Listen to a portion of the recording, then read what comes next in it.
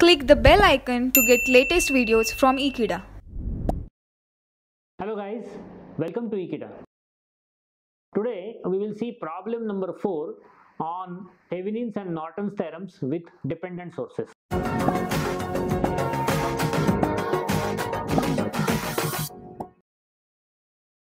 So here is again another problem with a dependent voltage source of 10 Vx, and Vx is the voltage across this 5 ohm resistor. There is a current source of 10 amperes and we have to find the current in 10 ohm resistor. So what is the current across this 10 ohm resistor? So we'll go step by step. As usual, step number 1 will be calculation of VTH. So because we want current in 10 ohm resistor, what we will do, we will first open this branch. So this 10 ohm resistance will open it as step number 1.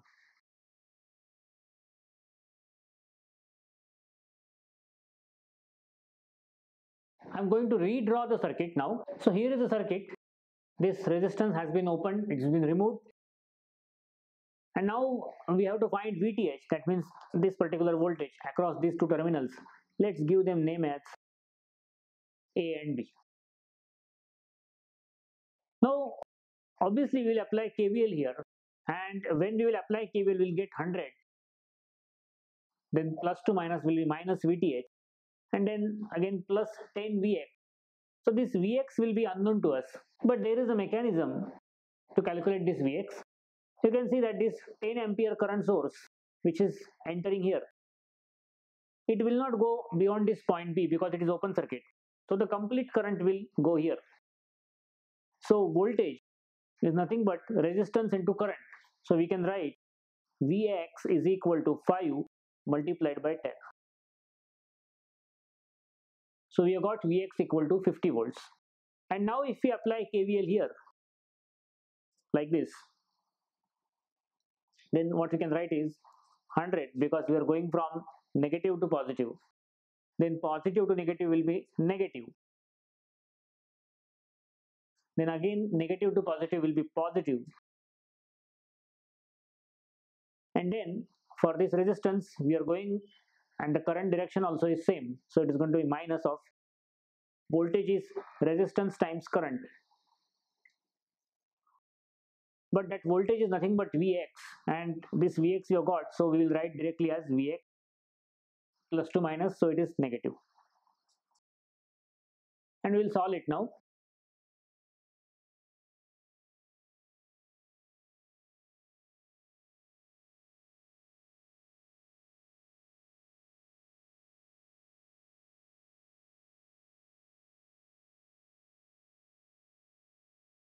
So step number 1 is done. By calculation we got VTH equal to 550 volt.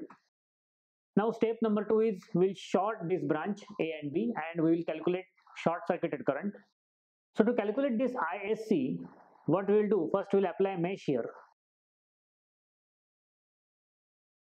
or we will apply KVL here, and then we also can apply KCL at this node to calculate ISC, because ISC is the current which is incoming current for this node. Let's give a name to this node as C. This is incoming current, and this ISC also is incoming current. So this we can take as outgoing current. So first we will apply KVL.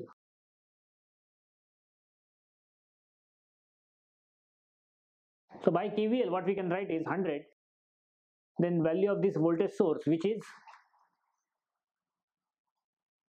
10 into Vx, negative to positive is positive, and then also we have Vx. So 100, then negative to positive is positive, so plus, and then positive to negative is negative.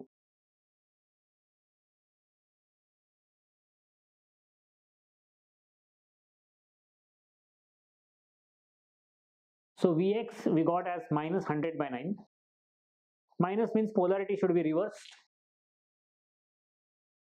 Now if we apply KCL here, by KVL we got value of Vx. If we apply KCL here, we get here ISC plus 10 equal to current across this branch which is Vx, and the value of this resistance, which is 5 ohms. So we'll apply KCL at node C. This is what we get. Outgoing current as voltage upon resistance, that is Vx divided by 5. Now the value of Vx we have got.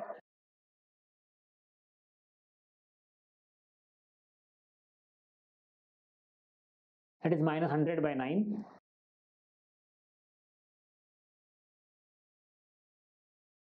So let's calculate it.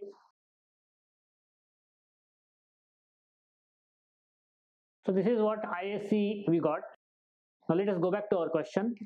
Now the question is find the current in 10 ohm resistance. So for that we have to draw this circuit as Thevenin's equivalent circuit with VTH and RTH. So RTH we have not got yet. So let us get RTH.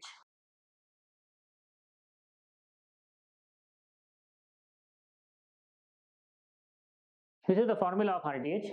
Let us substitute the values of VTH as well as ISC.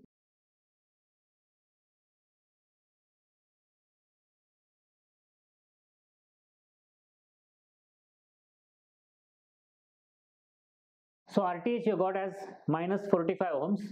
Sometimes resistance can be negative. That means if voltage is increasing, current is decreasing. And now the last step is drawing the equivalent circuit.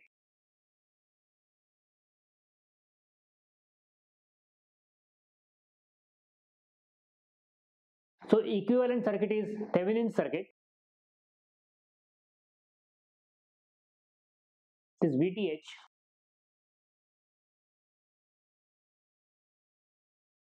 in series with RTH and this particular resistance across which current is to be found. Let's substitute the values.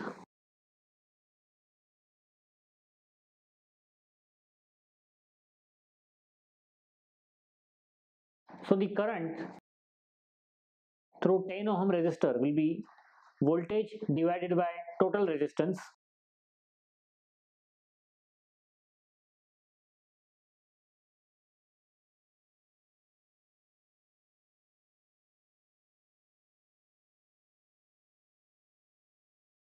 So current that we got is minus 15.71.